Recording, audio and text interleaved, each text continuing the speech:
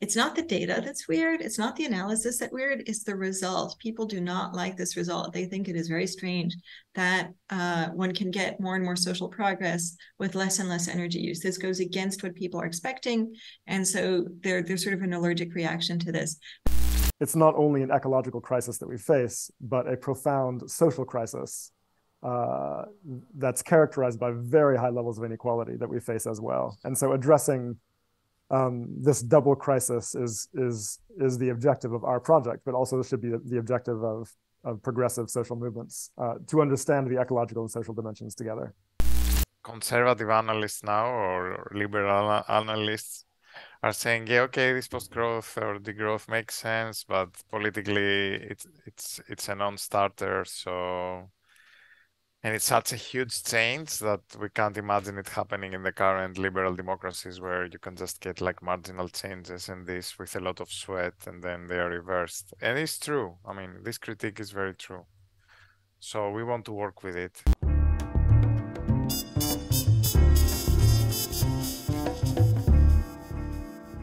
Hello, everyone, and welcome to the Circular Metabolism Podcast, the bi-weekly meeting where we have in-depth discussions with researchers, policymakers, and practitioners to better understand the metabolism of our societies, or in other words, their resource use and pollution emissions, and how to reduce them in a socially just, systemic, and context-specific way.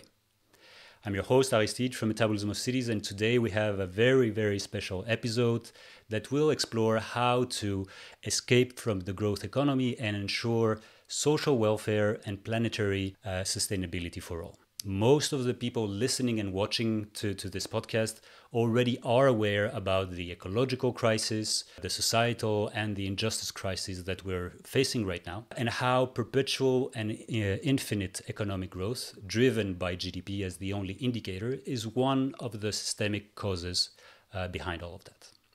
Numerous scholars have proposed post-growth, doughnut economics, and a number of other visions for a desirable, just, and ecological restorative future. However, it is sometimes unclear how to make this possible, how to make this desirable future a reality. To explore how to develop a post-growth future, I have the pleasure to talk with not one, but three fantastic guests, and I call them the Trinity of degrowth or post-growth. Today with us, we have Julia Steinberger, Professor of Ecological Economics from Université de Lausanne, Giorgos Kallis, Professor of Ecological Economics and Political Ecology at the Universitat Autonoma de Barcelona, and finally, Jason Hickel Professor at the Social and Cultural Anthropology Department at the Universitat Autonoma de Barcelona as well. Together, they were awarded a ERC, so European Research Council Synergy Research and Action Project, entitled Post-Growth Deal, also between parentheses, real. So many of us are extremely excited and curious about this project. However, we cannot find too much of it online, and that's why we have this podcast episode today, so that you can tell us a bit more about it. Let's leave it to there. With all that being said, Julia, Giorgos, Jason, thanks so much, and welcome back, or welcome to the podcast. Thanks, Thank you. Aristide. Thank you for having us. Yeah, thanks very much. Great. So you have this project, but before we dive in this project, I would like perhaps, because there is the interdisciplinary element into it, or transdisciplinary element to it, the synergy grant, I would like perhaps for you to share with us how you arrived to post-growth, because none of us were born in this or started with post-growth as our academic endeavor. And you all come from different academic and research backgrounds. You are interdisciplinary researchers as well. So Julia, you were a physicist back in the day, then industrial ecologist, and now ecological economist, and you mix a number of them. Giorgos, you were an environmental engineer, and you turned a political ecologist and ecological economist. And Jason, you're an economic anthropologist turned ecological economist as well. So perhaps I would like to take a couple of minutes from each one of you to tell what were some key turning points in your research career that told you, okay, post-growth might be an important element to explore, and I would need to enrich it with other disciplines, and not only the ones I was trained by. So perhaps, Julia, we can start with you, and then we can move with your colleagues. Thanks, Aristide. And I think that this is why I was really cringing and feeling quite unworthy when you mentioned this horrible expression of the post-growth trinity, because I came to this topic quite late, I think. I was doing industrial ecology and ecological economics. I was looking at where you could see decoupling or not decoupling, or efficiency or rebound, or those kinds of things. And I was not at all convinced about the necessity of degrowth or post-growth. I wouldn't say that I was against it. I just was very not convinced of the necessity, I would put it that way. And I sort of had to convince myself through my own research and through the research of colleagues to the fact that this decoupling, this green growth, is not happening in reality. If you do see it, it's very partial and not fast enough, and that we need radical changes quite rapidly in order to put ourselves on a safer trajectory.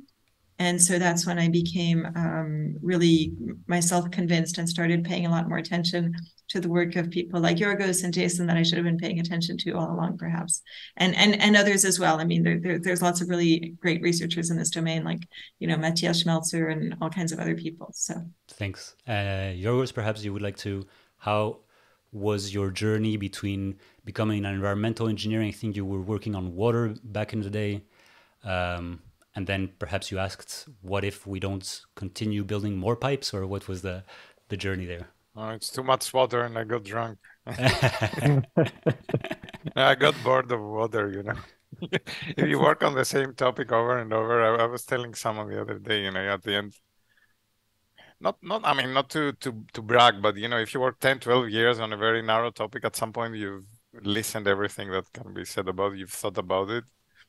And then you're just becoming updated to the latest controversy, what has changed, privatization, municipalization.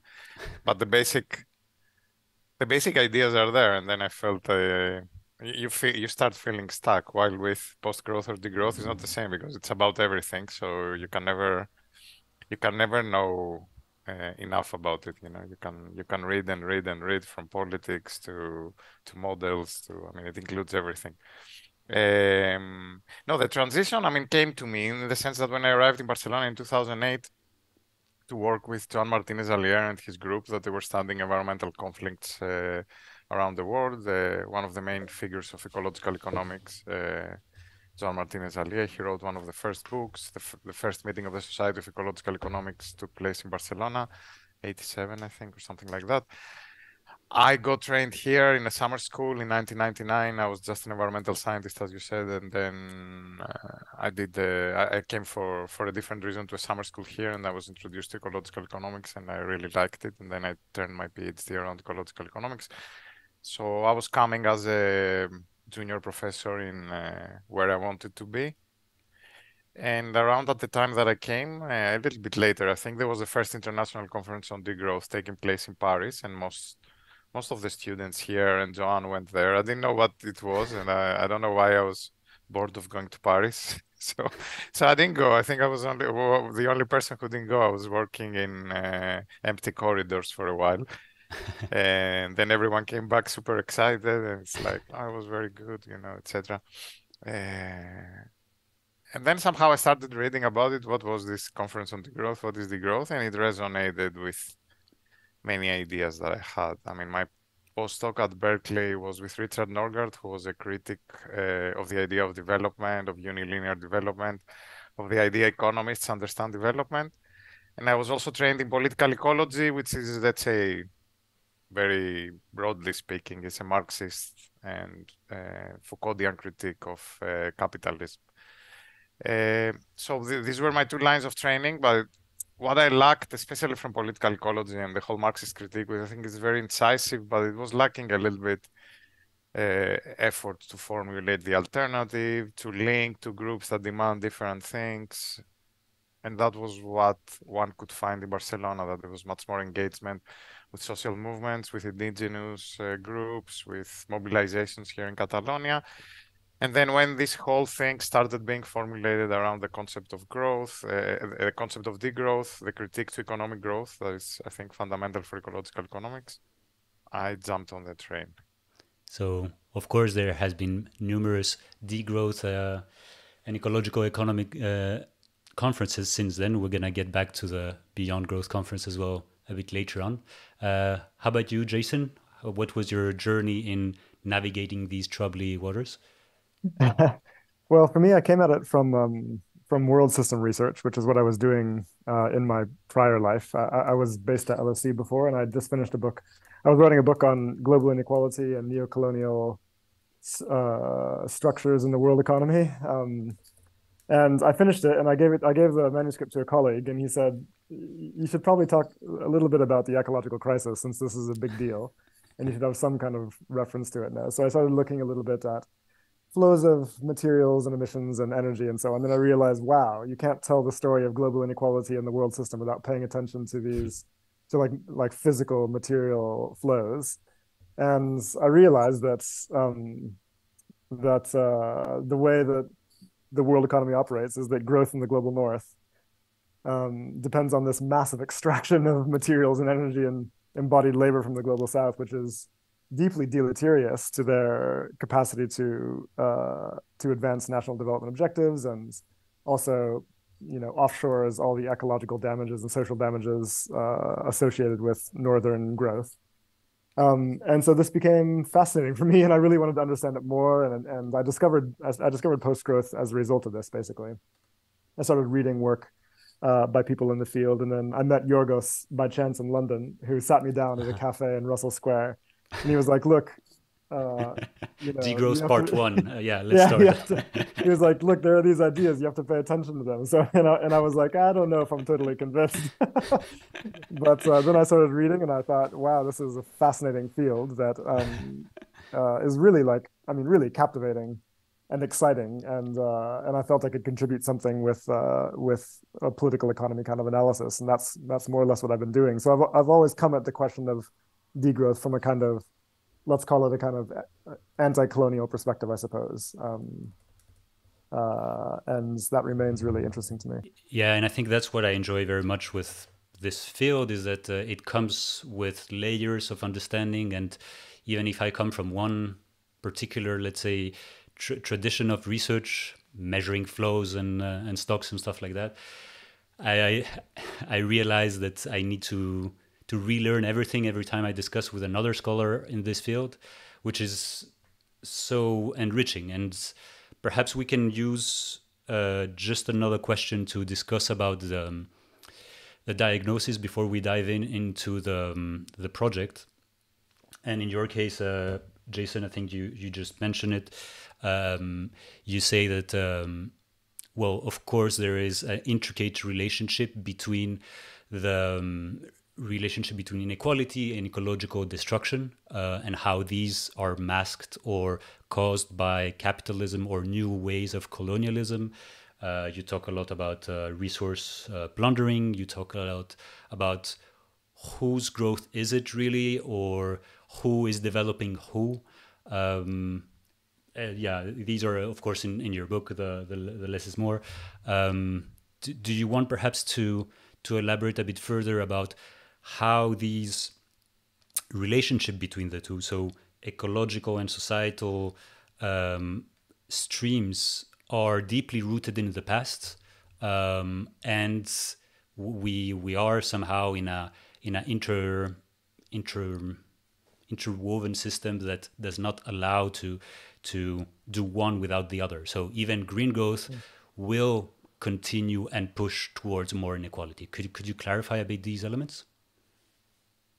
Yeah, I mean, it's 500 years of history we're talking about. But I guess very briefly we could just say, look, I mean, it's kind of apparent to all and very well established that that the industrial rise of the core economies in the world system depended on a huge appropriation of resources and labor from the global south, right? For most of the first several hundred years of capitalism. And then there was, of course, this incredible moment in the 20th century when global south countries, fought and successfully managed to achieve independence from colonial power, and they began organizing their economies around human development objectives, locally. for the first time ensuring access to universal services and nutritious food and decent wages, et cetera, et cetera. And this triggered this crisis in the world system, right, where it became more difficult for capital in the core to achieve the rates of expansion and return that they had enjoyed for so long under the colonial period, because suddenly resources in the global south are being mobilized around human needs rather than around servicing capital accumulation in the core. And so they responded with a series of interventions, I mean, including coups and invasions, but also structural adjustment programs, which sought to cheapen labor and resources in the global south and reorganize production once again around servicing northern accumulation, this time primarily through global commodity chains, where producers in the global south would be generating technological goods and textiles and so on in sweatshops for very, very low prices. And that's more or less the economy we live in today, which is, I mean, there's an incredible paradox I think we have to pay attention to, which is that the world economy is extremely productive, right? I mean, more productive than anyone 50 or 100 years ago could ever have imagined. And yet, nonetheless, huge portions of the human population live in deprivation, right? And most of that deprivation, of course, is in the global south, in the periphery of the world system. But even in the core economies, in the US and the UK, et cetera, even in the European Union, there's extraordinary levels of deprivation. People can't make basic ends meet. They can't afford healthcare and housing, et cetera, et cetera. What's going on here, right? It seems to be a paradox. And the reason, of course, is simply that under capitalism, the objective of production is to maximize and accumulate profits, not to meet human needs, right? And so the result is, of course, a system that massively overuses resources and yet still fails to meet human needs. And this is deeply paradoxical. I think it's incredibly important to point out the fact that it's not only an ecological crisis that we face, but a profound social crisis that's characterized by very high levels of inequality that we face as well. And so addressing this double crisis is the objective of our project, but also should be the objective of progressive social movements to understand the ecological and social dimensions together. And of course, when we heard Ursula von der Leyen at the conference talking about this new, not new Green Deal, but all of this, we can imagine signing treaties with Argentina on new supply chains of critical materials and all of that. We can, of course, imagine about future reconfigurations of neocolonialism and all of this. So yeah, I'll bookmark this. We can come back to it in a future reference in the conversation. Julia, you mentioned just before that at the beginning you started looking at the relationship or kind of the decoupling, whether it existed or not. I remember, I think it was in 2014, I saw a conference, I was in a conference with you and you presented something about the HDI and material footprint. I think it was a scatter plot of the countries. And over there you kind of saw that, there's not a strict relationship. The more footprint, the more you will provide services, or the more footprint, the more resource efficient you will be, or more GDP will be more resource efficient. So you kind of started to debunk or question these core assumptions that we had 5 years beforehand, right? And I'm wondering, I also remember in our previous discussion that this was heavily dismissed back in the day, that this was not well accepted, although you had hard data. Mm-hmm. Can you perhaps share a bit this diagnosis? What were some of the steps and what you concluded back in the day when comparing ecological components and social components? Yeah, so it was probably, the data was probably not on the material footprint, because I think that data became available internationally later, and I think Anke Schafarczyk actually did some work on that. Mm-hmm. So I was looking at things like carbon footprints, so carbon within trade-corrected carbon with data from Glenn Peters, and I was looking at energy use, just like plain old energy use. And what's kind of interesting is like that topic was not purely original. So one of the things I did is I was reading these old global energy development reports that I think it was the United Nations Development Program had put together on energy and development that were super interesting. And I found this plot that showed that this relation between human development and energy was changing over time. And I was like, well, that's weird. And nobody's ever talked about that. And it was just this one plot, and it wasn't published in peer review. And I only remember the guy's first name, which was Carlos, which is unfortunate. And I was like, okay, well, let's check that. And when I checked it, I found that it was true for basically any indicator of social progress you might want to find. And so I was basically putting together what this picture of both international and change over time. And the data was pretty simple. The analysis was pretty simple. I don't have a very complicated brain.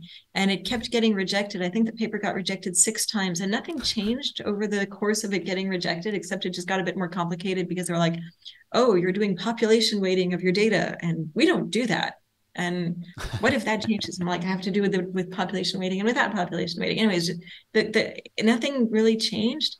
But finally, it did get published in Ecological Economics, thank God. And it was just sort of my first wake-up call of like, okay, it's not the data that's weird. It's not the analysis that's weird. It's the result. People do not like this result. They think it is very strange that one can get more and more social progress with less and less energy use. This goes against what people are expecting. And so there's sort of an allergic reaction to this. But for me, that made me think, okay, it's worth digging more and understanding what would be possible if we took this reality seriously. Because the other thing I thought was super strange and interesting was when you talk about this result to people, their reactions are, if they get it, their reactions are super weird. They're like, oh, okay, then everything's going to be fine. It's like, it's not because it's possible to do better with lower resource use that we're actually going in that direction. Like there's massive inequality, there's massive deprivation, there's massive overconsumption. And we're going towards this, this expansionist machine that Jason was talking about in terms of the capitalist world economy. And just because a better future is possible does not, in the data corner somewhere, does not mean that that's what we're actually doing. Like, why are you even thinking that? And that was another thing that made me realize that people are not understanding underlying power relations, and they're not understanding what it takes for a good future to be realized. It's not just the possibility, like that we exist in an option space where we automatically seek out the best way forward. I think people think that maybe because of the economics education indoctrination that we're supposed to be in an optimizing system or something. I don't understand it, but it made me understand both of these things, that there were different pathways that weren't being explored, but also that people didn't realize what it would take for to really get system transformation to make those pathways realizable. And that sort of set me on my current track. Yeah, I can imagine. I mean, me, a very naive engineer, would also think this is a logical step. Like we have a theory, we have a solution, there we go. Someone just didn't read enough or didn't do the right policy so far, and we're gonna do it, and in a couple of years things gonna solve themselves naturally. But of course we're gonna come into the orchestration and how the current growth machine does not enable future alternatives. And I think over there that's transitions smoothly to you, Giorgos, with your questioning of political and democratic aspects of flows and stocks. So in political ecology, traditionally, we don't look at numbers per se, but we try to question the numbers, saying who gets access to those flows. Why do they get access to these flows? Where are these flows? And so you ask a number of other questions in order to politicize, let's say, some of the more industrial ecology approach, which is just measuring stocks and flows, right? Was that some of the ways that you understood that, water per se is highly political, and the flows and stocks as well behind it? And who produces the numbers and the metrics, and what do the metrics count and why? So, I mean, when I was studying water, that was clear. I mean, the way what was defined as a drought, etc. For someone who's not into technical stuff, you would think, okay, there must be some objective definition of drought that everyone agrees to, But of course, it's not like that, because the way drought is understood, it comes with a very particular understanding within which it is doesn't question the increase of demand. It naturalizes the problem as being just a matter of weather. I mean, there are all sorts of things and all sorts of decisions that they are taken on what do you define as an anomaly that then counts as a drought, that actually they're very political decisions, and which scientists tend to think they're apolitical. I mean, this happens also in conversations today about planetary boundaries, but also more relevant to us when we talk about the growth, GDP. It's an obvious indicator that has assumed power for the reasons it has, that we can analyze historically, politically, economically. And it is a measure that it's taken for granted what it means, but there have been huge simplifying conventions behind it, that they were nothing but innocent or neutral. They had distributive consequences. I mean, you decide what you count and what you don't count. You don't count the work conducted at home, mostly by women. You don't count the loss of forests and clean air, etc. You only count the expenditures to clean it. The problems with GDP are well known, but even when they are well known, they are considered as like, oh, they did this mistake, or whoa, we could improve it and make better indicators. What political ecology brings to the picture is to understand why these things happen and why they persist. They are not just a matter of a technical mistake that some technicians haven't realized and some other technicians are going to improve in the future due to goodwill, you know? So when I started studying about the growth, the first thing I did is like to start looking at the histories of GDP and growth. They are extremely interesting, you know, because you see all the debates that they were taking place in the 1930s and 40s when GDP was started being counted. How did they decide what is in, what is out? The political struggles in the US Congress, where the conservatives didn't want GDP actually measured, which is interesting because they didn't want private enterprises taxed, and the Republicans, let's say, of the day, you know, and they were afraid that by a better metric system of the whole economy, you would get a better picture of revenue also of private companies, you would tax them more. It was a government project, GDP, you know, so there was a lot of reaction to it from, let's say, anti-government political factions. But then, of course, you know, there's the whole thing, what GDP measured, what not, then how did it get standardized at the international level? What abstractions took place there? How did it take place in the context of the Cold War with Soviet Union? How did Soviet Union try to measure its economy?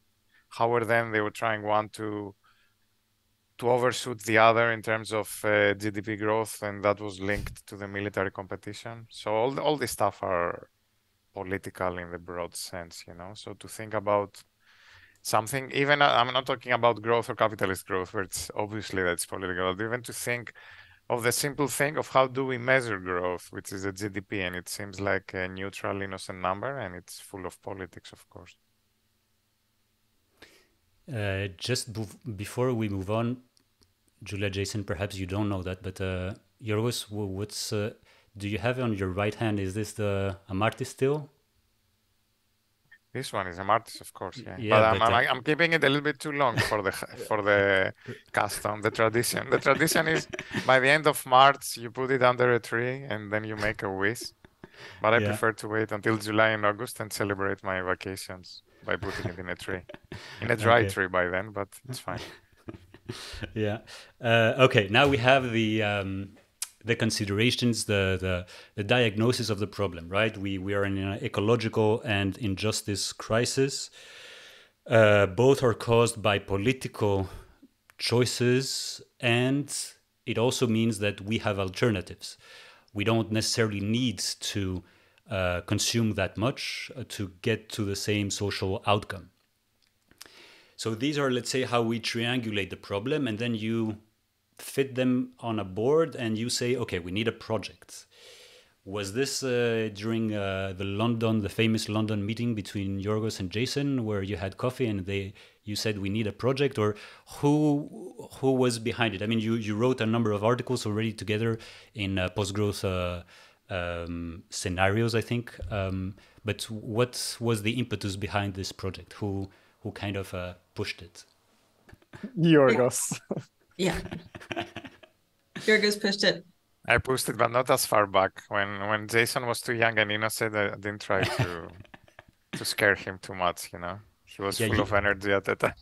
You lured him in with degrowth, and then when he took the bait, then you started yanking. He was living his nice life in London. He wasn't up for that. No, but the meeting in London was very far back. It was in 2015 or 14 or something like that. So the project, we started working on it in 2021, 22. I mean, I'm not sure.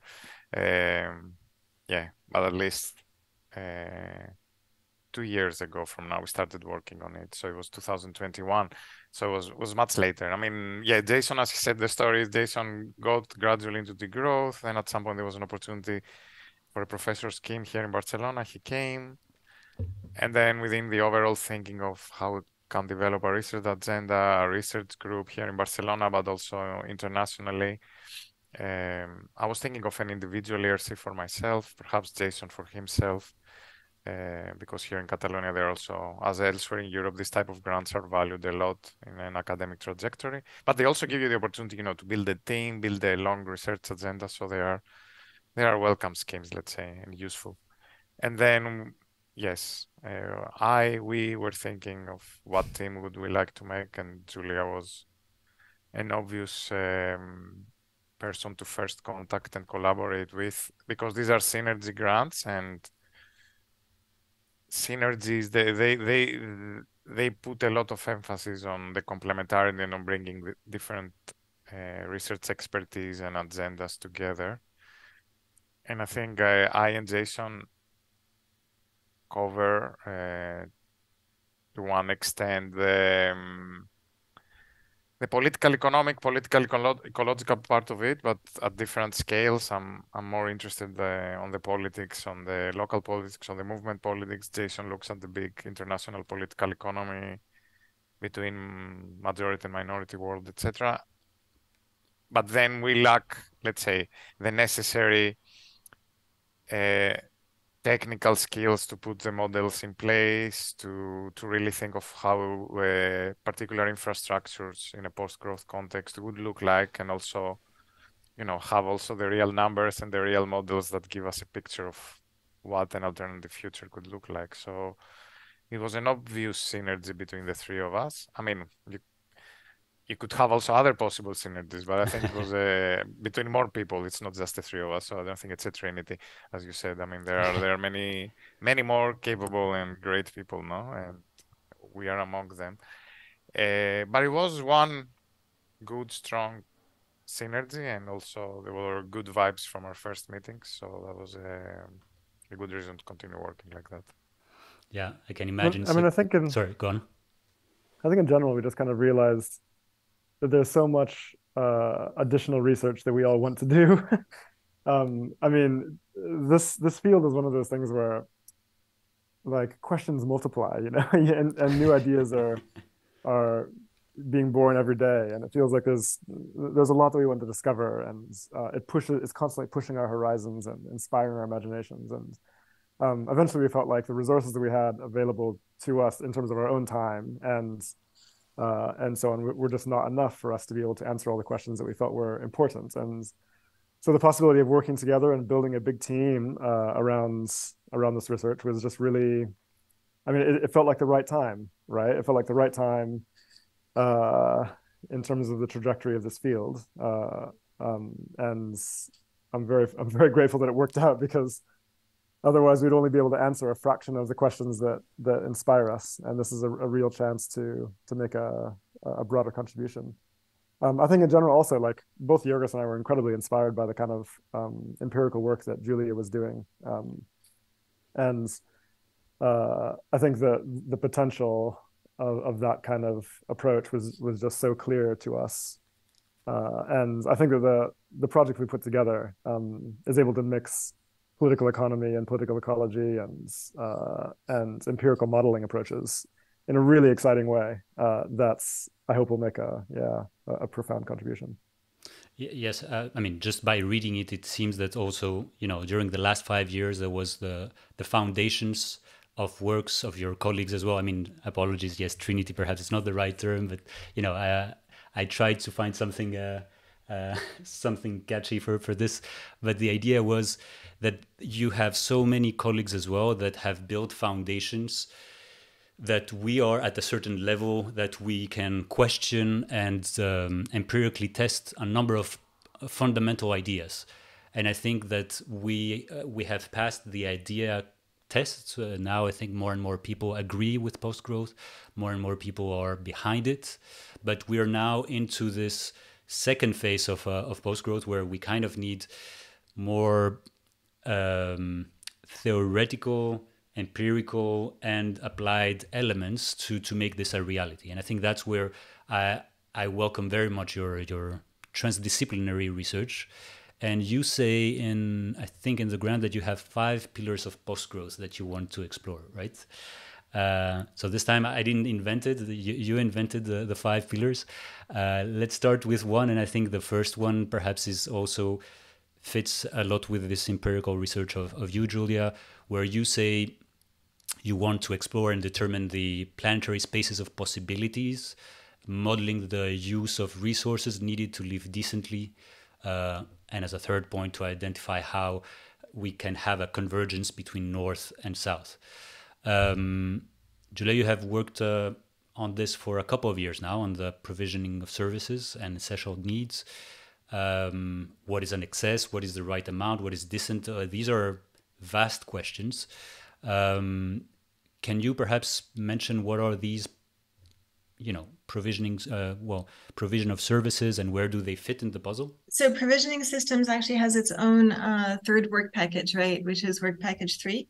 So that's the third pillar. So are we discussing the first pillar, which is possibilities, or are we discussing the third one? Yeah, because indeed, when I saw the third one, I thought it was the counterpart of the first one. So the first one is more ideation, or what is the difference? The first one is, as far as I'm concerned, well, so first of all, the 5 pillars and the 5 Ps of post-growth, that was Giorgos, because he is the brains behind the operation. So we need something catchy and cute. And I was like, really? And then it worked, so I can't complain anymore. But at first I was unconvinced, to say the least. But so 5 Ps because it's post-growth, so it's that's why. Because... But then a friend of mine who has a Marie Curie project that I'm in the advisory board reminded me, I have also the 5 Ps, you took it from there. And I said, oh my God, I forgot that.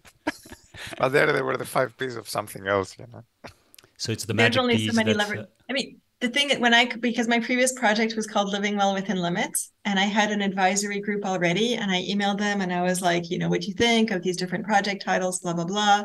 And they got back, and they answered, they all like Living Well Within Limits better. And then one of them, when the project actually had started at the first advisory board meeting, was like, you stole that from Tim Jackson. He has a whole chapter on that. And that he did for the Sustainability Commission. And I was like, dude, I asked you. You could have told me. It was like, I didn't, I didn't mean to steal it from it. So I had to write this really embarrassing email to Tim Jackson saying, really, I'm sorry about this. I can only apologize. Also, it's John O'Neill's fault. Because he should have told me. So the first, but going back to the project, the first P around possibilities is sort of an empirical package. So the thing that sort of ties things together in that one is that we're trying to basically lay the quantitative and qualitative groundwork around some of these post-growth ideas. So we're trying to lay out the big picture scenarios. We're trying to understand the material requirements, material, labor, et cetera, requirements of well-being, do a whole bunch of footprinting.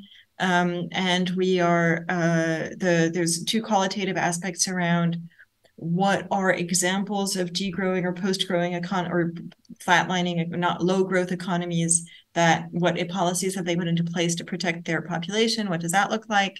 So learning from those empirical examples and learning from empirical examples, for instance, during the pandemic, of what are the economic activities and the sectors that are the most crucial to keep an economy going and to keep the population protected again. And then there's a sort of culminating that there's this idea that we would try to do overall one of the most ambitious things we propose to do in the project, which is alternative integrated assessment model scenarios consistent with a post-growth future. And that's super ambitious, and we have to see how far we get with that. So we're working on it. But yeah, that's already a stretch. But that's what the first one does. It's lay the empirical groundwork and sort of culminating in this idea of an overarching alternative modeling pathway. Yes, indeed. And I had Lawrence Kaiser as well on the podcast on integrated assessment models. And perhaps it's important to mention that none of the scenarios reviewed by the IPCC, have a convergence between north and south. And I think this opens up a million other possibilities and alternatives if you have another constraint, which is the one of convergence. Because right now we just have one constraint. Let's bring the greenhouse gas emissions down to 1.5 degrees. But of course now in the possibilities, they are, I don't know if they're narrower or wider by adding more constraints. I don't know if when you think about that, this possibility space, when you think about it, do you see it as a constraint one or as a abundant one? I'm not going to say anything, given the fact that the man who wrote the book on limits is sitting in the Giorgos, would you like to? No, the man who wrote about north-south convergence is also in the room, but he doesn't have it. Okay, it's the game of hot potato I see here. Yeah. I can say something about north-south convergence, and then if Giorgos wants to say something about limits and abundance, that's cool. No, look, I mean, really, this has to be emphasized. The existing climate mitigation scenarios are deeply unjust, and this should trouble all of us in the sense that, look, they basically start with the assumption that the global north countries should continue to increase production every year for the rest of the century, right? Growth, and maintain very high levels of energy use. And they square this with the Paris Agreement targets by suppressing energy use in the global south, right? In some cases, suppressing it to below the levels that are required to meet basic needs. So this is this is deeply colonial, and it's surprising to me actually there's not a broader discussion about this. I don't think the modelers necessarily intended this, but it's certainly the way that it's come out. And so one of the very urgent things we want to do is think about, okay, what if we take climate mitigation seriously, but also take global inequality seriously, and think about what's going to be required to ensure access to energy to meet decent living needs for everyone on the planet. And I think that's really, I mean, it's interesting because basically what we see is that the so-called green growth scenarios are balanced on the backs of the world's poorest people. And this is unacceptable. And I think that we talk a lot about the technical unfeasibility of green growth visions, et cetera, et cetera. I think that we have to also pay attention to the deep inequities that are at the heart of green growth visions. And once we confront that fact, then it becomes clear that a different kind of approach is needed. And this is what we're referring to as north-south convergence. We have to increase energy use in the global south in order to meet decent living standards, very clearly. But in the global north, a significant reduction in energy use is going to have to be achieved, even assuming quite rapid technological change, which we embrace, by the way. So we need models and scenarios that pay attention to that, and that's one of the exciting things that we hope this project will do. You want to bounce back on the limits element, abundance versus limits, and what's that possibility? Space of possibilities. I didn't really understand, to be honest, the question, because I was paying attention to the North-South Convergence IPCC, and then I heard some words that seemed to be mine, but I didn't get the connection. No, at the beginning I was asking Julia whether the fact of constraining more, even further, the models and this space by not only having an ecological limit but also having a social limit, does that kind of pushes and squeezes the space of possibilities, or because we take the shackles off of growthism, we kind of unleash and make the space of possibilities much larger than before? Is there or how do you think about it? I mean, I also had a discussion with these two authors, Frederick Albert and Carl Vinderlind, on the scarcity book that they wrote, and I think this ties back on inversely proportionality than your limits book, so the scarcity and limits, or abundance and limits. What are your thoughts about this? So I'm not sure if I have something wise to say. No, I mean, I think the current system is producing scarcity all the time, so I don't think that these scenarios of non-convergence, they are scenarios of abundance in any sense, right? So,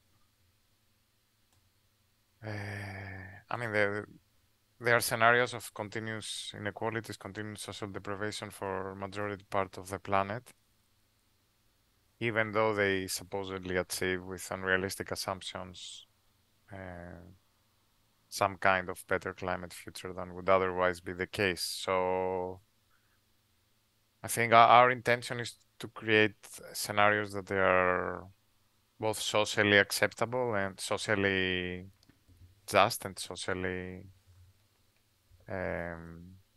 beneficial, as well as climatically sustainable. I mean, here, I mean, I'm not someone who uses the donut.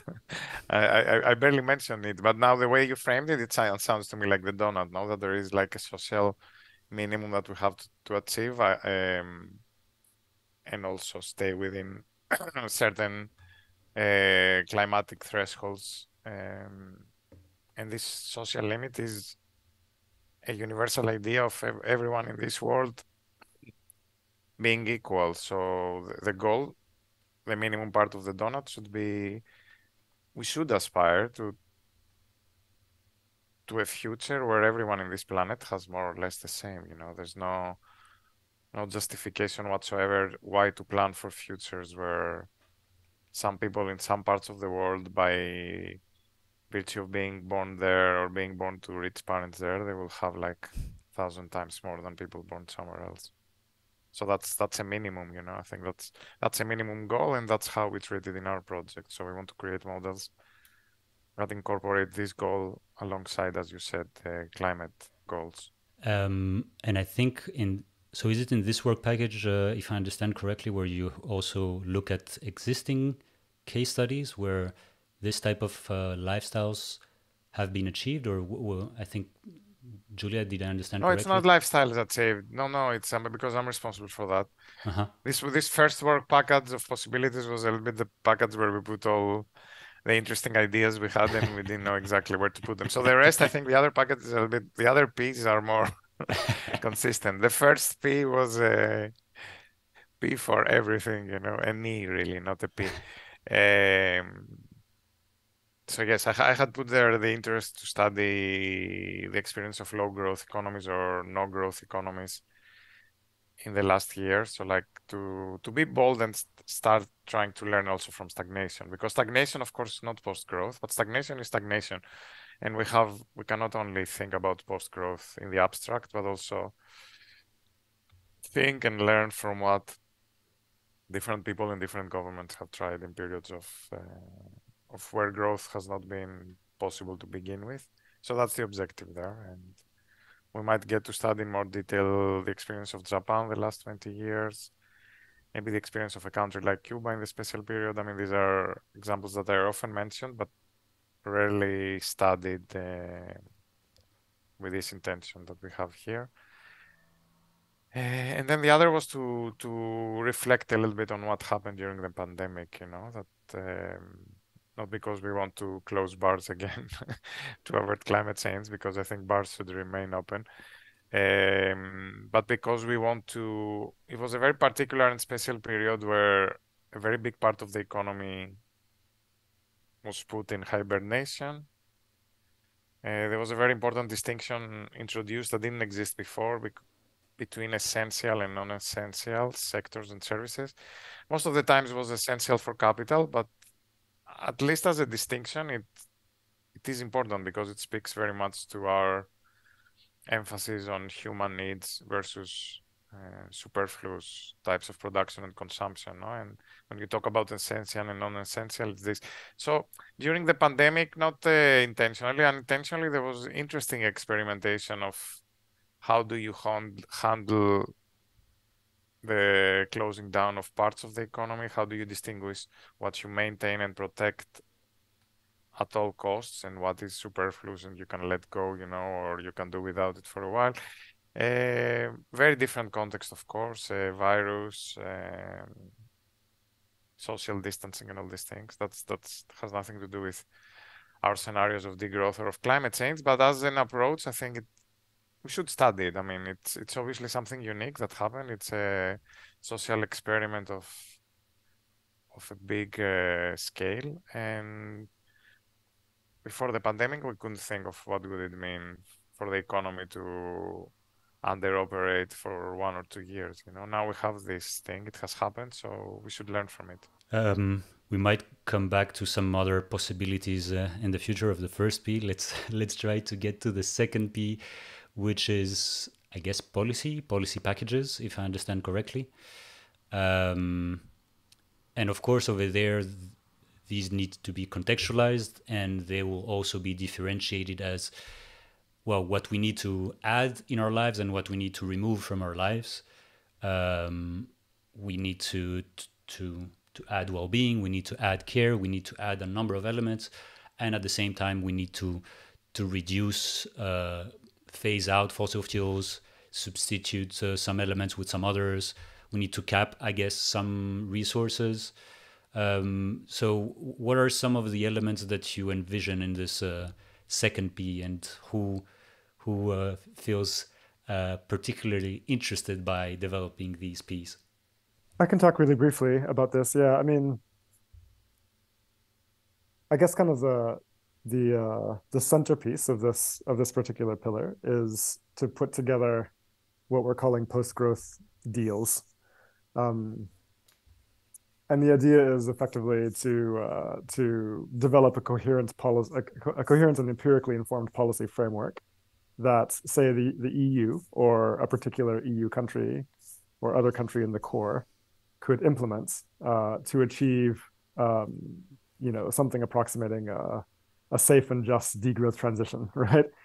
In a way that scales down less necessary forms of production, but also ensures strong social outcomes at the same time, without the kind of disruption that normally accompanies things like recessions and so on, right? So an equitable transition, which hasn't really been worked out yet. I mean, there's lots of policy proposals out there, which are interesting. I think there's kind of a convergence that's occurring within the field around some of the core policies that would need to be implemented, like universal public services and a public job guarantee and working time reduction, et cetera, et cetera. But it's never really been put into a kind of, like a coherent economic policy framework. And that's what we want to produce from this. For the Global South, it's a little bit different. For the Global South, we want to think about what kinds of policies and strategies governments in the Global South could use to reclaim productive capacities and reorganize them around producing for human needs and human development objectives locally, right? So again, like it's totally nonsensical that so much of the resources and labor and lands in the Global South are mobilized around servicing accumulation in the North, when they could be mobilized instead around human needs, right? Closing the massive gap in social outcomes between periphery and core. But this requires, radical approaches to fiscal policy, to monetary policy, to industrial policy, et cetera, et cetera. So we want to map out what that would look like as well. So different strategies for different parts of the world, but that's kind of the idea of this package. And then we also have the idea of modeling some of these policy outcomes through, say, for example, stock flow consistent models, just to see, if you implement this kind of policy package, then what are the outcomes in terms of, say, employment, or in terms of, or even more interestingly, in terms of social outcomes and ecological impacts and so on. So, and this is the kind of empirical data we would like to be able to present to policymakers and say, look, I mean, this is a possible policy framework, and these are the likely effects given the assumptions in our models, et cetera. So at least it can start a conversation about alternative trajectories. Yeah, of course, when you were mentioning about the two different sets of deals, I was internally hoping that you would pronounce also the term modeling. And when you said that, I was like, oh, that is going to be, I was thinking how hard this must be. And when you said the word, I was like, okay,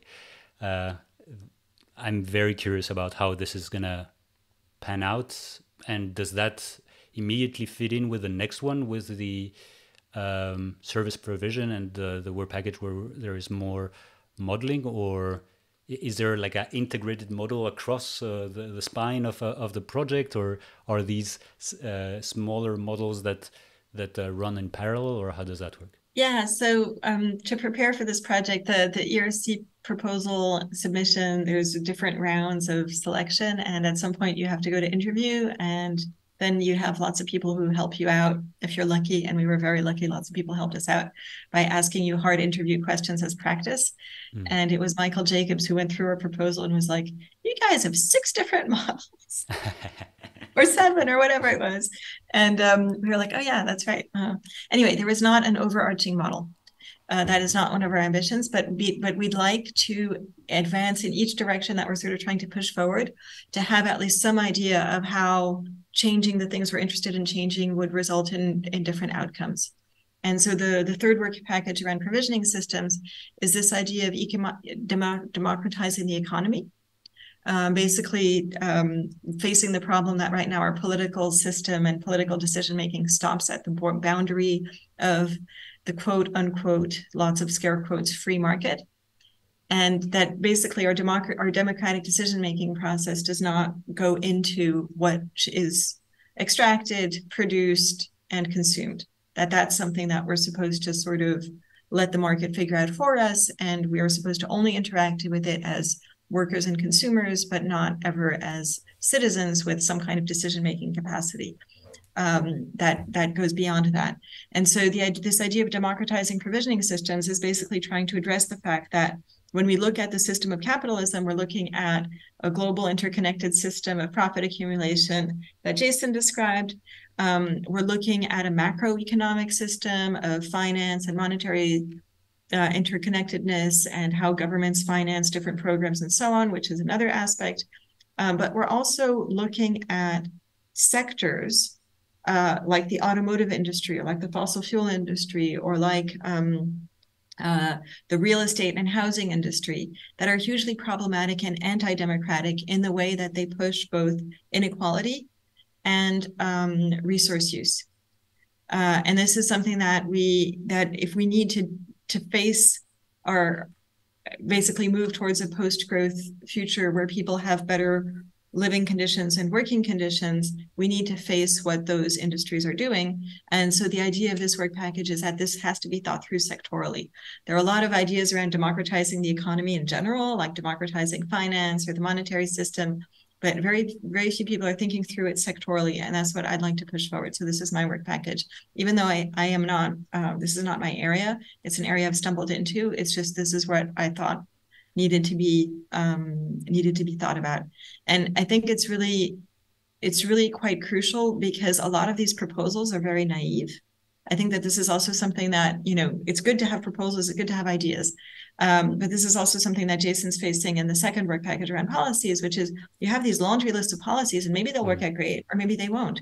But we need to understand how they're going to interact with the macroeconomy and how they're going to interact with each other. And the same is true for these ideas around democratizing the economy. Everybody's going around saying we should have worker cooperatives. Okay.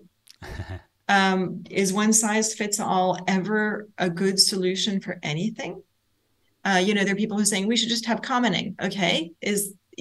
So I think it's really about having more subtlety, learning from existing examples, and trying to have a more synthetic representation of the risks and pitfalls.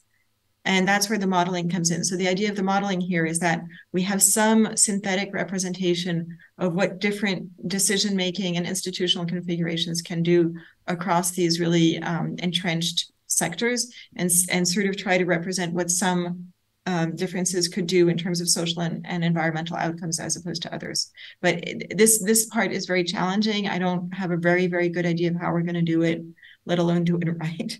So I'm looking for anybody who's listening to this. If you have any clever ideas, please do send them. Your email, I will try to read. That would be great. Thank you very much. Because it's just very hard to think about how you represent alternative decision making in terms of sort of those kinds of outcomes.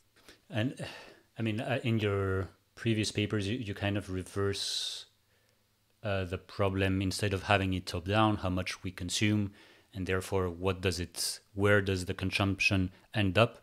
You try to reverse it and say, okay, let's stop a moment. Let's think about what do we really need and what is the most efficient way to get there.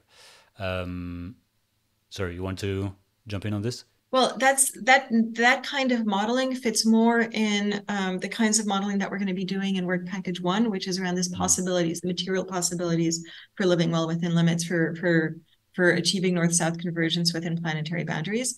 So work package 3 is much more focused on the political economy and the organizational capacity we need to get there. Because right now we're not in a situation where we can decide for ourselves what is being produced and what is being consumed and how we would do things differently. Because we're under the decision-making of very powerful, very vertically entrenched and interconnected sectors that, if you go through transportation, agri-food, real estate and housing, yeah. You're really basically, you start seeing how hard it is to sort of liberate an entire society from the imperative of overproduction and overconsumption. And one of the pathways for this would be giving people democratic decision making over, okay, how do you want to run your own transportation system, not just oh, by the way, we canceled all the bus services and they all suck because of chronic underfunding. And why don't you go buy a car now and get into car debt? And then you're going to have to live in a different place outside of the city because you won't be able to afford a nice place close to the city center, et cetera, et cetera. So instead of sort of pitting people as consumers against these systems, let's try to pit ourselves as organized citizens. Yeah. And these are, I guess we're going to come back to the fifth pillar, which is participation or practical implementation. I guess that these are fora that will also come hand in hand into thinking of this, or because I guess as a citizen, it's hard to imagine, because we're stripped so much of our possibilities and of our freedom to choose. Today, we don't have the practice or the muscle to rethink what is our extent of control, agency, and participation in these discourses. So I can imagine this ties with Work Package 5. Is that the case? Or Work Package 5 is also throughout the project, where we also talk about the policies and the possibilities? Or how do you envision participation in all of this? Giorgos, do you want to pick that one up? Or participation, you mean of stakeholders and public, or Work Package 5 and bringing things into practice? Yeah, I think we each have different sort of ideas of how we'd really love to do that. So go on. It's also tagged as a research action project, and so I imagine you want to, and a transdisciplinary one. So of course it's a highly ambitious element. That's fine, right? But you jumped from the Work Package 3 to 5. Yeah, I know. Whether you were asking something else or. So you skipped mine, so I was preparing to answer. We'll come to that, don't worry. You were following a pattern. And then I know, but I like to put something in the wheels, I'm not very flexible. Yes, I mean, the general idea there was that we wanted to somehow put these ideas in the test of reality of real processes, political processes, participatory processes. I mean, we have to admit that when we were doing the proposal, it was probably the least well thought part of it, because the rest of the project were the core questions that each one of us has come up over time, and the ones where we felt they would most benefit from the collaboration of the three of us. The last one on participation was a desire that we all shared, but not somewhere where has been the core of our research, at least not recently, although we all want our research to be relevant and also inform action and if not fuel action. So in that we are still open. We are not set on what we're gonna do. We know that we want to create processes where our knowledge is put to the test of people, to the evaluation of people, of stakeholders, and we see where it goes. Processes of co-production of knowledge. On my part, I mean, what I want to do is to see to what extent some of the ideas we will be developing can inform processes of local planning, participatory planning at a more local scale, at a municipal scale, or at something that is dear to my heart as a Greek, to the island scale, because we have to. We are 3 researchers now at ICTA that in one way or the other we are interested in islands. I was going to say in one way or the other we are Greeks. No, we are all 3 Greeks, and we are all 3 interested in one way or the other on islands. And we were thinking that it's a nice scale, nice local scale, small scale, bounded scale, and one in which in different islands we have developed relations and research collaborations over time, where we could try at the pilot scale some of these ideas and see whether they make sense for local communities, whether they make sense for local decision makers, whether they can offer alternatives to futures of over tourism and commodification and commercialization. So this is one scale, the islands. The other is like the small municipalities or bigger municipalities here in Catalonia or elsewhere. We are not 100% set on the cases yet. Because I'm really interested to find cases where the demand to do something in the direction of post-growth is coming from the authorities there rather than us trying to find somewhere to do it, you know, because my experience, my much old back in the past experience a little bit with participatory science, participatory planning processes that if it's not coming the demand from the people on the ground, and it's you as a scientist going there and trying to move things, it doesn't really work well.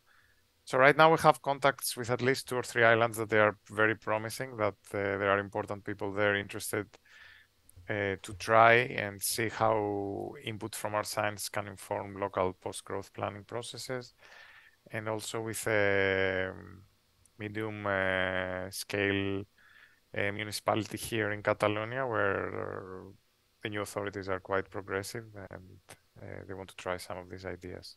Ideally, I would say, I mean, but again, this is an ideal. I'm not promising it, but ideal, I would like us to develop like some kind of procedural blueprint for using post-growth ideas to develop plans towards post-growth at the local level. Something similar to the doughnut economics labs, but not in terms of the doughnut, more in terms of the ideas that we are more interested in, which is about post-growth transition, justice within and between places, etc. Of course, the island idea is very dear to my heart as well. And you're Greek too, right? Yeah. I know you are. I'm joking. And with the paper, I mean, sorry, you have the 3 of you have a tradition to just publish banger papers month after month, and it's hard to keep up. But of course, the one on Icaria is very close to my heart. So yeah, if I had to choose one, it's out of contextual rather than, of course, just the merit of everything that you all have done. Okay, let me just revert back to order before we go to some more broader questions. So sorry, I broke the pattern of going through the list of work packages. Let me just go back to normal. And we missed the final P, the P. Number 4. Yeah, exactly. 4. Of course, this is about politics, so I guess politics are not the sexiest one, but please make them sexy, Giorgos. You want to explore the types of political movements to realize these post-growth visions. Yeah, because it's a main obstacle. I mean, politics, even some conservative analysts now or liberal analysts are saying, yeah, okay, this post-growth or degrowth makes sense, but politically it's a non-starter. So, and it's such a huge change that we can't imagine it happening in the current liberal democracies where you can just get like marginal changes in this with a lot of sweat and then they are reversed. And it's true. I mean, this critique is very true. So we want to work with it. And we are working with it by looking at three scales. We're looking at the scale of movements, what movements are struggling and in what ways and when are they effective to open up spaces, alternatives to capitalist growth. So Even here if you not in mean the name. activism, you mean I mean activism, yeah, I mean yeah. activism. I mean social political movements, but we are interested in movements that they're not just social, they're also social political. I mean, they have an ambition to change also, to take political power in one way or the other. One might think of trade unions, might think of the municipalist movement, might think of organizations in food sovereignty, etc. The second scale that we are interested is institutional politics and party politics operating mostly at the national scale. So on political parties or on government that they have flirted with ideas close to the ones we are exploring. And then what is the experience from these political efforts? Where did they stumble? What are the obstacles they face? How could they be strengthened? And then the third big question where we don't have the expertise, and I don't think there is much expertise around, but it should be part of the question, is geopolitics.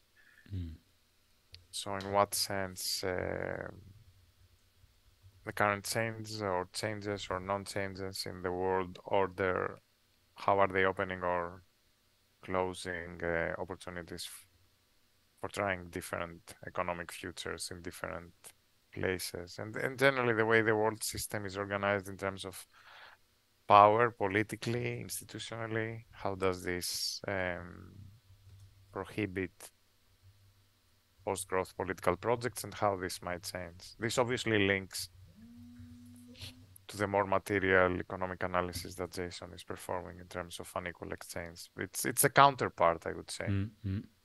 It's a political counterpart. And of course, as you were mentioning it, I was thinking of the policy deals that Jason was mentioning just before about how does that interfere with the political movements. Jason, you were invited also recently to the Dutch Parliament. During the Beyond conference, you were also part of the plenary session, also the other sessions. I don't know how much you can share, of course, but what are some of your feelings when you are invited in these venues? What are the type of discussions when we have to compare them with just what Giorgos mentioned, right? So are they just curious? They want to learn what the opposition has to say in order to be prepared and to balance arguments? Is it a new way to present an agenda? Do they feel that this is an opportunity or something that they need to invest upon? Or what is your feeling when you speak with politicians and parliaments in these fields? Yeah, it's a good question. I'm still trying to process this myself a little bit, but my sense is from closed door meetings that have occurred, say, after I spoke at the Dutch Parliament and so on, my sense is that politicians on the left and the green parties, the progressive green parties in particular, are clearly aware that existing approaches are not working, and are eager for alternative pathways. And I think that they're increasingly open to post-growth ideas because they see that's where the energy is at and that's where ideas are coming from.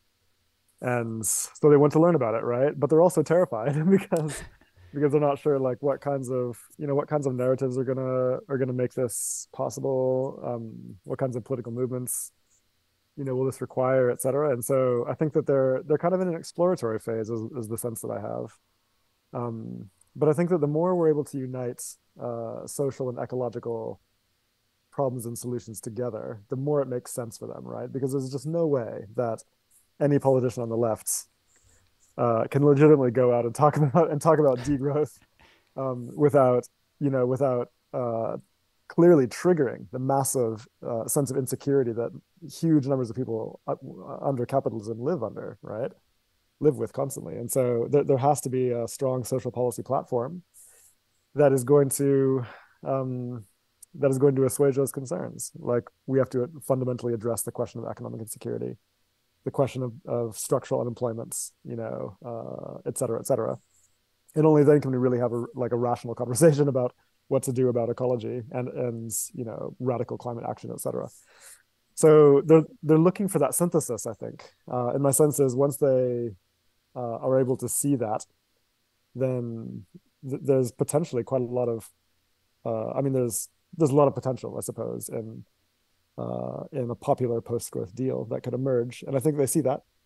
But there's still convincing to do, and I think that's where this project comes in, right? Like they want to know how it's going to work, what the empirics look like, and so on. I think that's what we'd ultimately like to provide to kind of what should I say, kind of expand the Overton window of what's politically possible.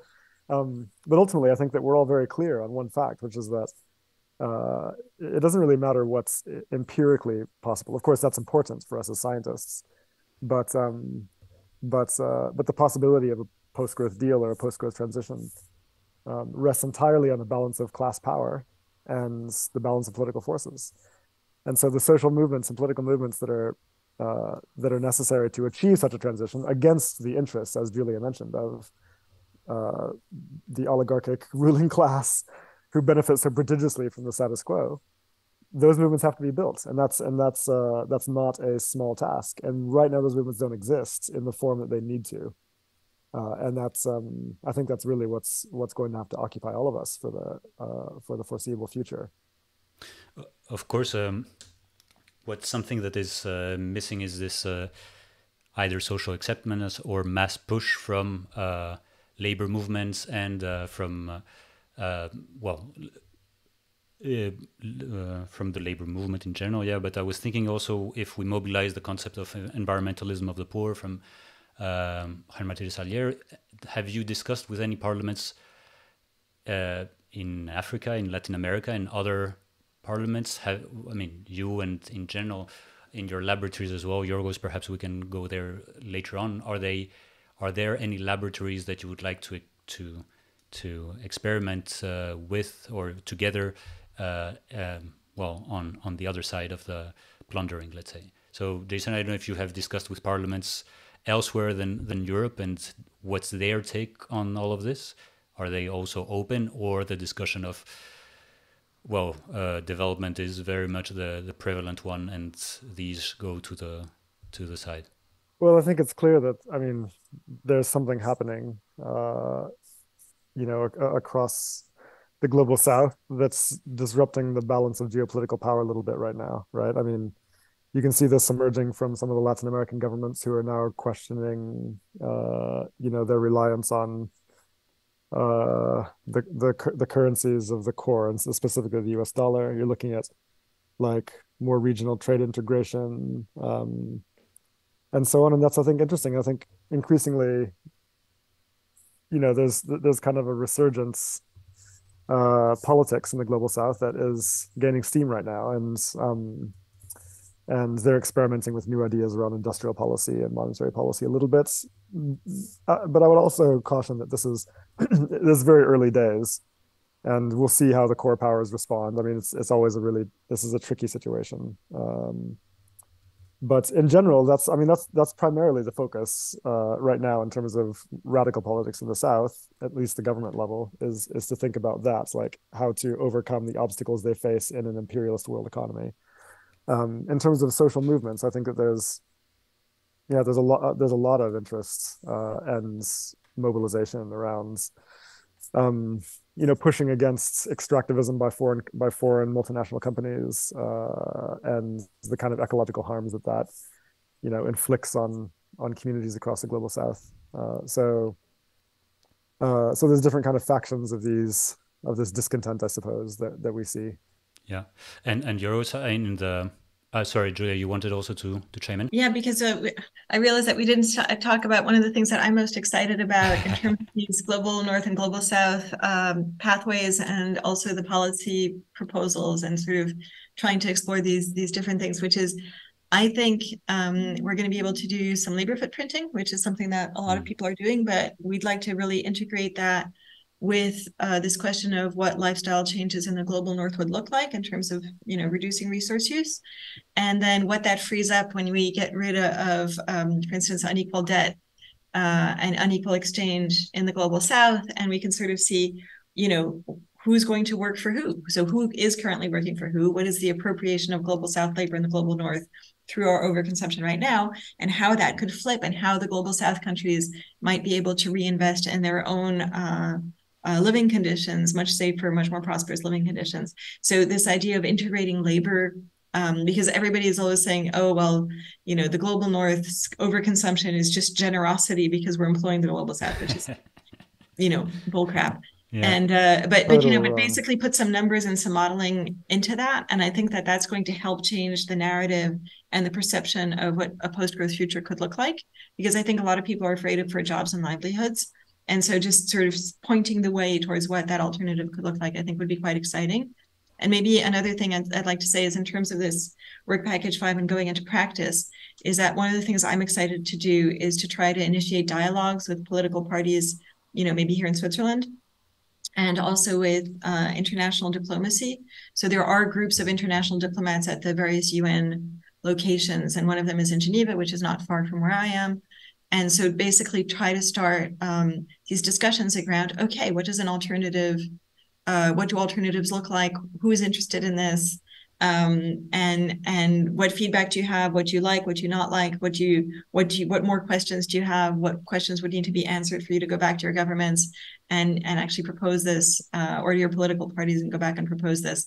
So I think really just starting these dialogues to sort of spread the ideas out and test the ideas against people who rely on basically convincing their populations that this is something worth going for. I think that's something that I'm really looking forward to doing in this project. Yeah, I had Yamina Saeb as well on the podcast, and she was mentioning how she wanted to initiate sufficiency diplomacy.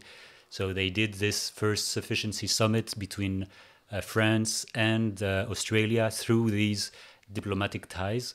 So I'm curious to see how that goes indeed. What are some best practices that can then be also pushed through diplomacy, kind of showcasing how post-growth is this new element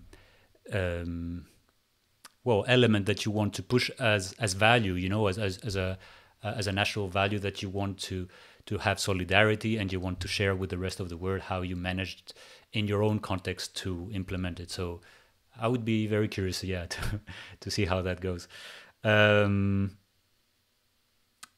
Just for these case studies, and I'm wondering, so Giorgos, you mentioned some islands, perhaps a municipality in Catalonia, perhaps some other islands that they will be identified also in the future. Do you have also counterparts in rural areas, in areas that are industrial or extractive, and how they will change these their are lifestyles? not case studies. These are not case studies. Sorry, let's not confuse it. So we're not doing any case studies of post-growth. What we said is we want to try a little bit and develop some. This is part of something we wanted at the beginning, and establish some dialogues at different levels with diplomats, said Julia, I said with local communities.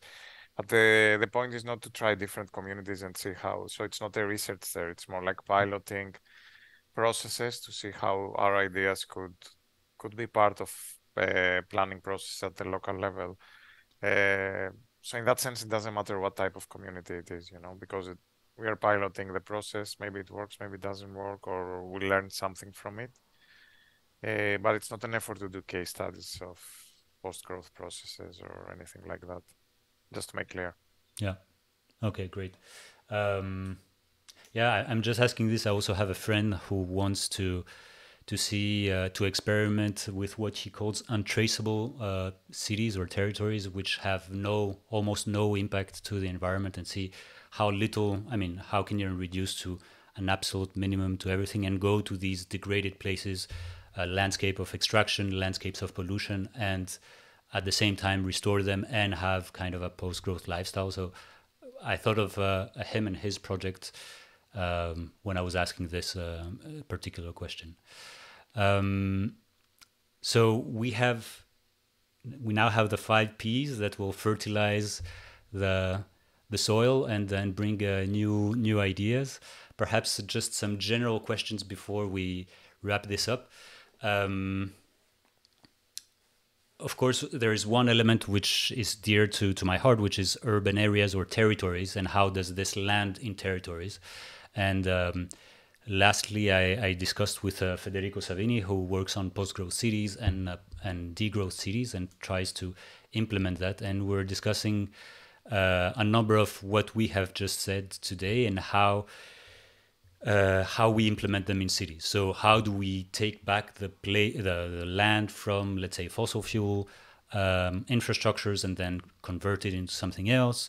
How do we definancialize the built environment and not make it as a spatial fix, et cetera, et cetera. And I was thinking, if we have to reverse engineer it once again, I think, and we don't have a lot of empirical studies into this. That's why I'm asking to you three. Perhaps you have already given a thought to this.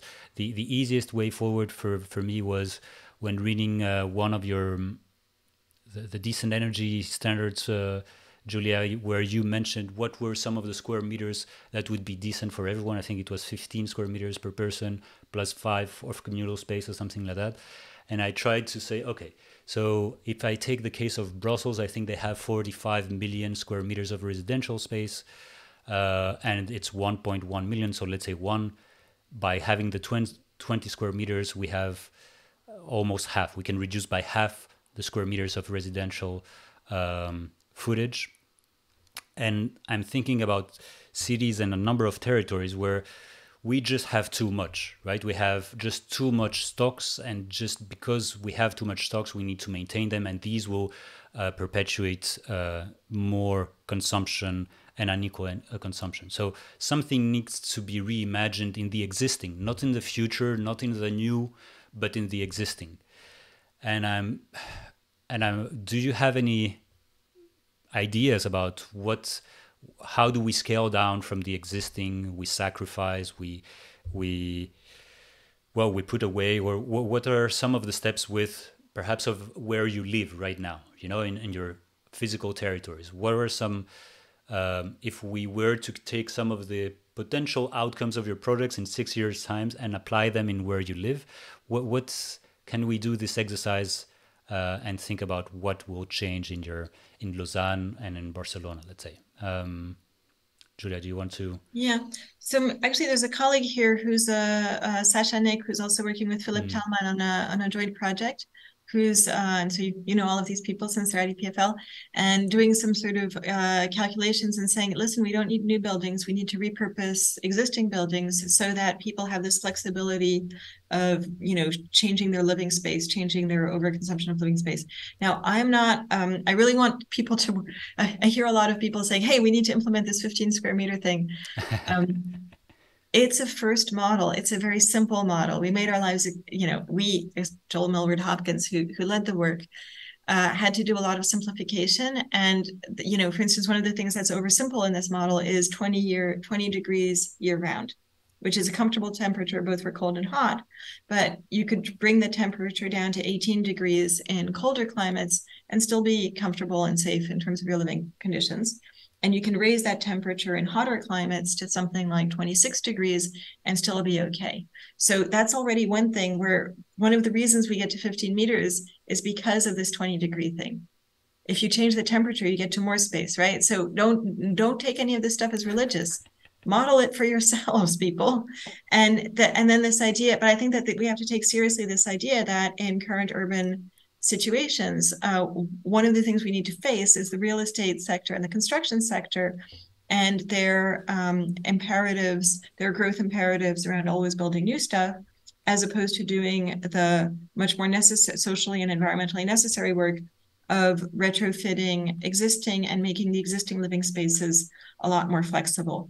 because that's one of the things in the UK, for instance, which is actually I know better than Switzerland for various reasons. I was there for longer.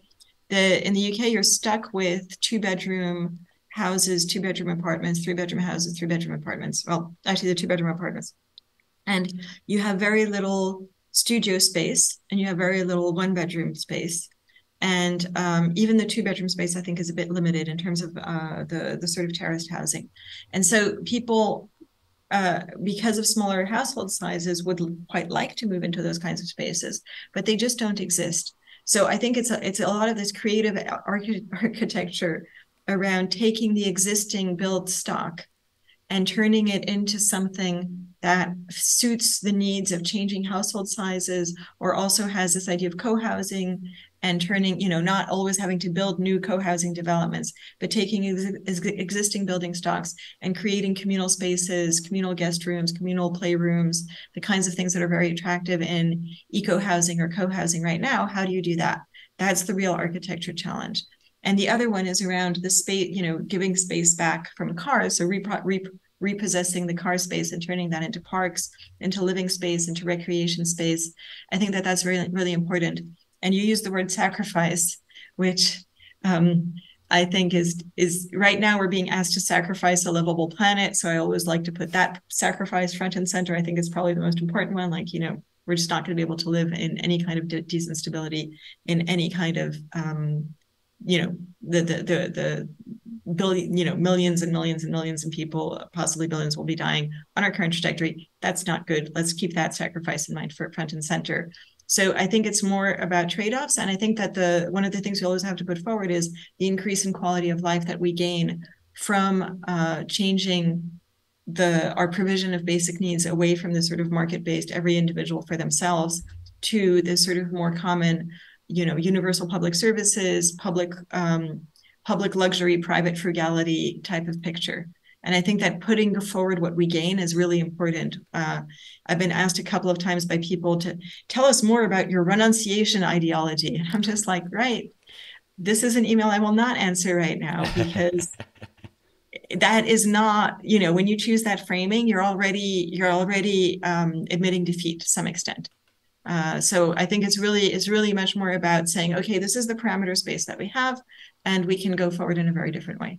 In terms of the north-south convergence, Jason, do you see any change in a territory once we converge in the future? Would that radically change a number of elements that you will see around you in your city and in your territory, or something different that you will envision in terms of territories thanks to this convergence? Well, yeah. So I grew up in Eswatini in Southern Africa, and I mean, even just a cursory visit to that country will reveal how messed up, the world economy is, and the integration of the South into it. In Eswatini, I mean, it's very productive land, and and there's a huge portion of that territory that's given over to producing sugarcane under extremely exploitative conditions. And the land is owned and controlled by British companies. And it's not so different actually from under colonialism. Meanwhile, a huge portion of the population cannot access even the most basic nutrition. I mean, think about this, right? Talk about a massive misuse of land. And so it's not difficult to imagine how a different arrangement of the economy, which allowed countries like Eswatini to have more control over their own productive capacities through more monetary and fiscal sovereignty, would be able to remobilize that land around meeting human needs domestically and I mean, end poverty in a very short period of time. I mean, really, like the kinds of production that is necessary to end poverty is actually really not difficult to do. We're talking about houses, electricity, sanitation systems, nutrition, clinics, schools. Most of this kind of production can be done with domestic materials and labor. It's not rocket science, actually. It's simply a matter of being able to reappropriate and reclaim productive capacities and reorganize it. And so, this discourse is out there that poverty is this intractable problem and will take generations to solve, if ever. Totally wrong. it can be addressed more or less immediately. I mean, very, very quickly. And we've seen this happen before under revolutionary conditions. And that's the kind of aspiration that I think we should have now. And so under a scenario where we achieve the kinds of transformations that we discuss and model in this work, that's the kind of change you would see happen very quickly. And I think that's incredibly inspiring. Yeah, this is very nicely also complementing what Julia mentioned about it's not about sacrificing, but also all of the fantastic possibilities that we have when we take out the shackles. And Giorgos, perhaps to finish in terms of the political side of things, where do you see any? I mean, of course, I'm not talking necessarily about parties but the way that democratic processes will take place in this post-growth territory. How will this take? I mean, how will you experience it in your practice, in your life? Would you have different levels of choices that you need to take? Some resources need to be dealt at a certain levels, and democratically we figure out what is the urgency that we need to tackle together. Or do you wonder from time to time what will this look like in the future? Yeah, I wonder, and I worry. I worry it might not look at all like that. It might look like Orban in Hungary, all over Europe and in the US, you know. So it's a more likely scenario where people, like 70% of the population doesn't vote, the other 30% votes dedicatedly and votes right wing and far right on equal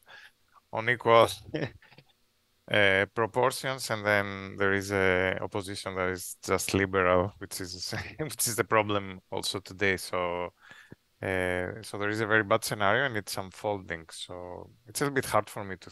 I mean, I am utopian, but not too utopian, you know. So I don't want to think too far away. I mean, the reality right now is that there is a turn to right/far right in Europe, and it has to be stopped. And the other reality is that within the radical left and even within social democrats, there are people open to our ideas. So the immediate priority is how these voices, and generally how there will be a space reserved for social democrats and the radical left and the Greens, and then within these spaces how our ideas are going to be accepted, and perhaps with some few enlightened liberals or conservatives that they are open also to think differently. So that, I mean, immediately within the current system, then of course the current system of democracy has liberal democracy has many problems, has led to a generalized apathy, and this is a problem. So again, the immediate challenge is how to stop this apathy. I mean, you know, when I was growing up in Greece, like elections were a big thing. 90% of people were voting, and I remember everyone being out with flags. Now you were going with your car and you had the flag of the party you were voting, and then there were souvlaki being grilled everywhere. And the souvlaki also had their own flag. So it was like a big thing, you know. And then I read that in these elections, where of course right plus far right triumphed to 52%, which is unprecedented in recent Greek history, only 40% of the population voted. So it's a huge reduction. It's less than. I remember 80 to 90 was like taken for granted in Greece. I don't know when this started changing, but definitely I think it's recent. And 40% is demoralizing, which means that this system is no longer really democratic. It's like a small minority of people, and for the grand majority of people, it doesn't mean anything. So why don't they vote? Not because they are ignorant or lazy, but because they probably rightly think that whoever is elected doesn't make a big difference for them. Probably for the worst. I mean, that they are all equally bad. So the challenge again there for progressive in the sense of socialist, eco-socialist forces is to really prove that they can make a difference and motivate again people and take them out with flags and have again a real class of ideas. Yeah, ideally after, yes, we need much more decentralized democracy. We need to be involved politically, not just every 4 years when we vote. We need more opportunities for a direct inputs. We need more assemblies. We need more, yeah, but that's a little bit too far right now, I think, compared to where we stand. Well, of course, we also need to remind that in Greece there was also a history of dictatorships, and after that, I mean, the left and the right were not just left and the right; there were heavily political stances that stained many generations after that. So, and Yeah, but people believed that there would be a change, because to go out, I mean, I remember going out with a car and like beeping your honking, horn yeah. and honking, celebrating who won, because you thought that this would make a difference in your life. And actually, when a socialist, uh, I guess I'm older than you, so I can remember. So I remember when a socialist government for the first time, a left-wing government was elected in Greece in 1981. And it was not just honking because the guy was Papandreou with all his problems later, but because there were like real differences in your life. I mean, I remember my parents were working 6 days and he was elected and they were working 5 days. And then Saturday we were all sitting home taking it easy. So it wasn't just theoretical that we just liked Papandreou because he was better in the public debate on the television, or because he was nicer in the morning chats, like it's what's happening today. It was like the next day, yes, we were working less in the school. I was in the elementary school and they were still beating us up. I mean, I remember being slapped, and I was a good student, as you can imagine, for being a professor today, right? But I received a lot of beating in the Papandreou elected. Next day, it's forbidden to hit anyone. Rights to women, they weren't anywhere in Greece before. So, salaries, political positions for women, all these things were real differences, material differences. So they weren't symbolic. I mean, they were to a large extent also symbolic, but they were also real. And I think this is what is missing today. Like to vote someone and really the next day or the next month say, okay, this made a difference to my life. I'm going to vote them again, and again and again. I'm going to take also a flag for them. And also on your souvlaki, yeah. And the souvlaki as a bonus. Sorry, we're vegetarians. We're not eating souvlaki. Yeah. Falafels. We don't have falafels in Greece, but something like that, yeah. So just to wrap up, so many great elements that now the world expects from you. So we in 1 year we'll be knocking on your doors and hoping for solutions and having everything ready for us. Do you have in the meantime anything for us to read, to listen, to watch? Do you have any inspiring or not inspiring song, book, article, movie, something that you would like to share for us to be patient? I just finished listening to a very good podcast. So I'm just saying the last thing I did, but I really liked it. So it's it's called, let me see that. I think the podcast is called, it's a Jacobin magazine podcast. It's called The Dive, I believe. And it had a great one on artificial intelligence. It was like such a pleasure to listen. There were like 3 Marxists, one of them previously working for Google, just deconstructing the whole hype and all the bullshit around artificial intelligence and how these capitalist bros in Silicon Valley are using it. Of course, there are real changes happening, but how they're building up all this hype to avoid real regulation. And also how they're doing it as always, the main objective is to slash labor rights and reduce the cost of labor. I mean, anyways, it was great because we hear so much about artificial intelligence and it's all about exterminator and artificial intelligence escaping. And then I listened to some Marxists and I said, okay, these guys really make sense, because the rest somehow didn't make sense. Something was off with it, this whole narrative. So please listen to it if you're worried about artificial intelligence. Yeah, great, thanks. Because it's also now a nice way to postpone for climate action, because AI is now the new thing to worry about somehow. Julia, Jason, anything that you've read, listened, or watched that you would like to share? I'll go next. So in terms of research, because you said what can people expect, I think this is a good place to say that there's lots of other research projects on degrowth and post-growth coming down the line and existing. So I'm gonna fail to list all the ongoing projects, but there's 2B, which involves Dan O'Neill and Milena Brooks and other fabulous people. There's the WISE project led by Rutger Hoekstra on alternative indicators. It's not particularly degrowth, post-growth, but at least moving away from TDP. There's Mario Pansera has a project on post-growth business models. Simone D'Alessandro is continuing his fabulous modeling work. And one of the big challenges we have is we want to work with all these people. We refuse to compete. We want to work with. And so this is something that is a challenge for us right now, is to think about how we can best collaborate across this fantastic research landscape in Europe right now. And there's going to be more and more of this research coming down the line, and we really have to sort of federate ourselves, because I think Simone D'Alessandro, we were speaking in Brussels, and he said, we have one chance, and this is it. So we have one of the burdens on us is to not mess this up, is to really work together. So I just wanted to say that as well.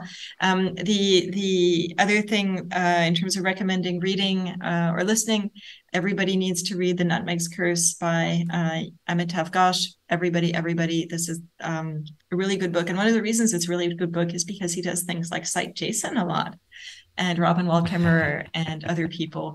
So, you get a lot of thinking condensed into one fantastically readable book. So please do yourself a favor this summer and read that. Fantastic. Jason? I'm glad that Julia mentioned the other projects, because I was going to say the same. I mean, there's lots of people who are doing this, and really, like, it's actually too big to keep track of. It's funny. A couple of years ago, I felt like there's so few people working in this space. I mean, even at the time, it was actually pretty big, but now, I mean, it's overwhelming and very exciting, and I feel it's encouraging somehow now. It's like we have a lot of solidarity and companionship in the research community towards the objectives that we share. So that's great. In terms of books that have or texts that have inspired me, I mean, I guess since I've been talking a lot about the world system, I'll just mention one book that I think is very good on that, which is it's called Capital and Imperialism by Patnaik and Patnaik, two Indian economists. Who have taught me a lot, and I really owe a lot of my insights to their work. And then there's also a Senegalese economist called Ndongo Sambasila, who I think is doing amazing work, thinking about what global South governments and social movements can do to achieve more freedom, more economic freedom within their position in the world economy, and that's to me also very inspiring. Well, it's good that I'm going on holiday, so I have time to read all of that. Thanks so much once again. I mean, it was fantastic. Next time, let's try to do this in person. I think in 1 year time, the Ecological Economics conference will be with Mario Pansera in Pontevedra. And I think it's combined with the International Degrowth Conference.